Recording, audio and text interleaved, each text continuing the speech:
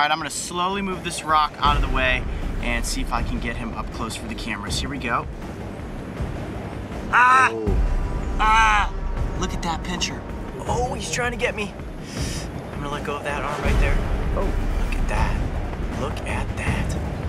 Can you show me the top side of it? Ah! Whoa!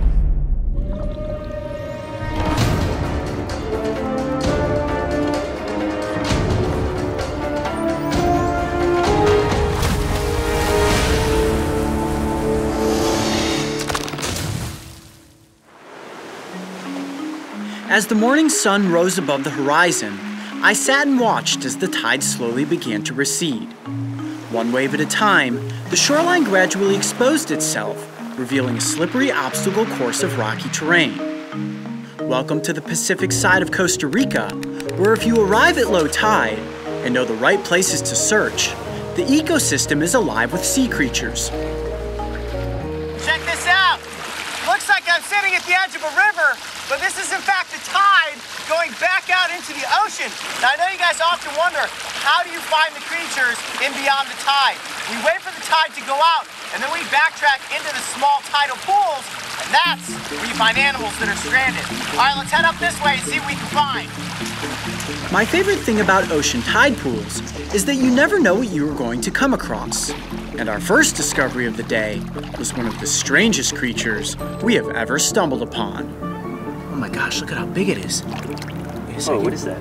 That is an animal. That is a zebra worm right there.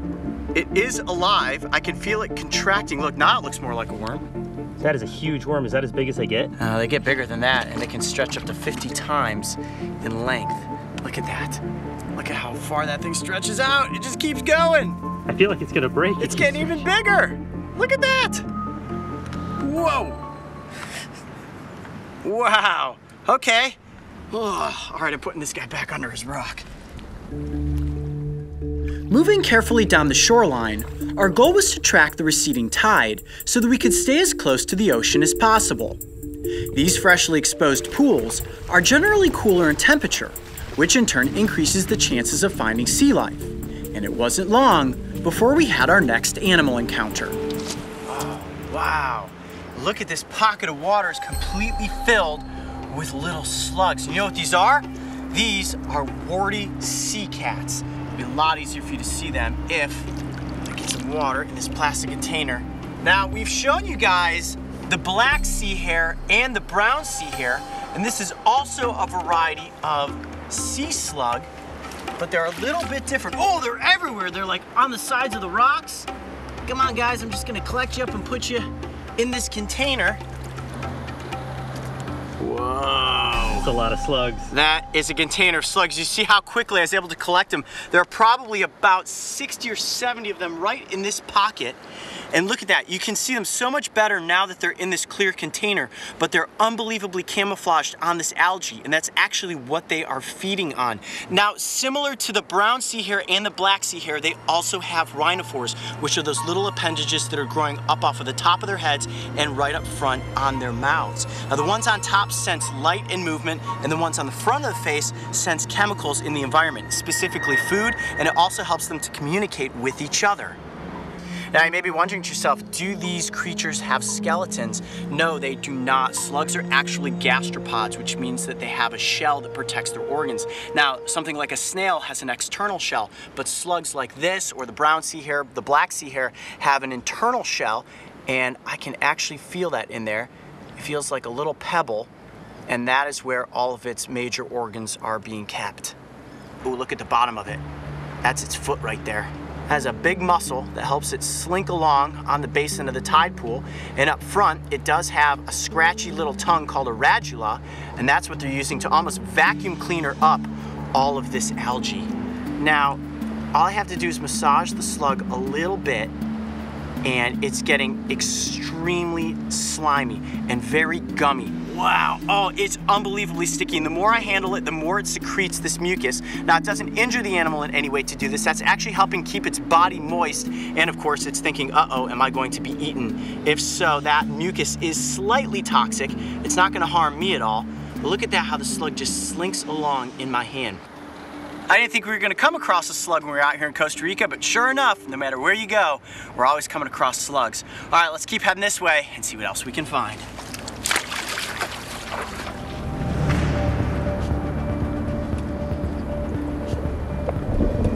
What are you seeing there, Coyote? A pretty angry looking crab. Look at how he's wedged his body into this rock. He's defending himself with that pincher. Look at that. All right, I'm gonna slowly move this rock out of the way and see if I can get him up close for the cameras. Here we go. Ah! Ah! Look at that pincher. Now the pinchers on the front of this crab are pretty serious.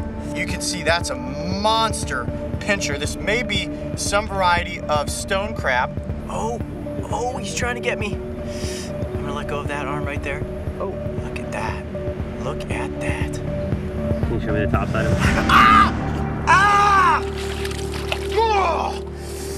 Oh, he got me good. Look at that. Look at my finger. He just crunched the top of my finger. That really hurt. Oh my gosh. Oh, that puts the purple shore crab to shame. I think at this juncture, he has definitely earned the right to be defended in that corner. My finger is bleeding. Let's just move on and see what else we can find here in these Costa Rican tide pools. Ouch!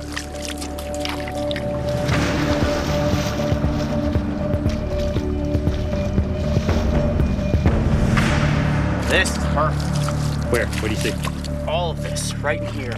Now, all these rocks are very flippable. I have a feeling if we start flipping some, we're gonna find exactly what it is that we've been looking for. Okay, this could be a great rock right here. You can see that it's slightly above the water, yet a lot of it's under. Now, creatures want to stay in the shade where it's cooler. A lot of crevices up underneath this. I'm gonna flip it, and let's see what's under it. You ready? Yep. Oh, yes, Oh, right there. those? All right, hold on. Whoa. Whoa! You know what those are? They look like hairy octopus. They do. Oh, you think I should pick it up? I don't know. Is it safe? Looks like it's probably dangerous with all of those spines on the tentacles, but these are in fact brittle stars. Whoa. This is actually one of the most common tide pool species you will find. Over 2,000 species of these worldwide, and they can be found in every single ocean system. Even the North and South Pole, those frigid waters are home to brittle stars. You may be thinking to yourself, well, it kind of looks like a caterpillar that has a bunch of spikes on it. Is this venomous? Is it poisonous? Coyote, are you in any sort of danger right now? Actually, the brittle star is completely harmless. Now, on the underside, they have little tiny tube feet, very similar to a sea star. Now, they're not sea stars. No, but they are related to sea stars. And right there in the middle, that's its mouth. But not only is that its mouth, it's also its butt. They eat and excrete their waste from the exact same hole. Now, the jaws of this creature are very unique. It actually has 5 jaws, kind of like my fingers there. Chomp, chomp, chomp, chomp. And as they're moving across the basin of the tide pool, they're feasting on all sorts of algae and decomposing plant matter. And when the tide is going out like this, these creatures can actually move rather quickly. Watch this, Mark. I'll put it right here in the algae and watch it move.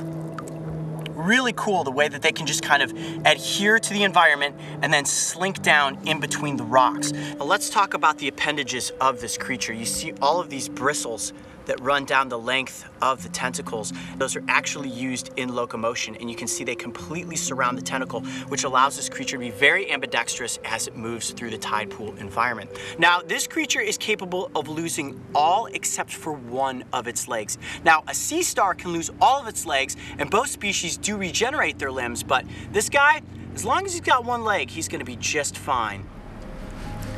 Well, between the crab, the slugs, and this brittle star, I would definitely say that we have come across some bizarre creatures here in the Costa Rican tide pools. I'm Coyote Peterson. Be brave, stay wild. We'll see you on the next adventure. All right, buddy, back under the rocks you go. Whew, that was cool. If you thought these Costa Rican tide pool creatures were fascinating, make sure to go back and watch the first episode of Beyond the Tide, where we get up close with a deadly sea snake.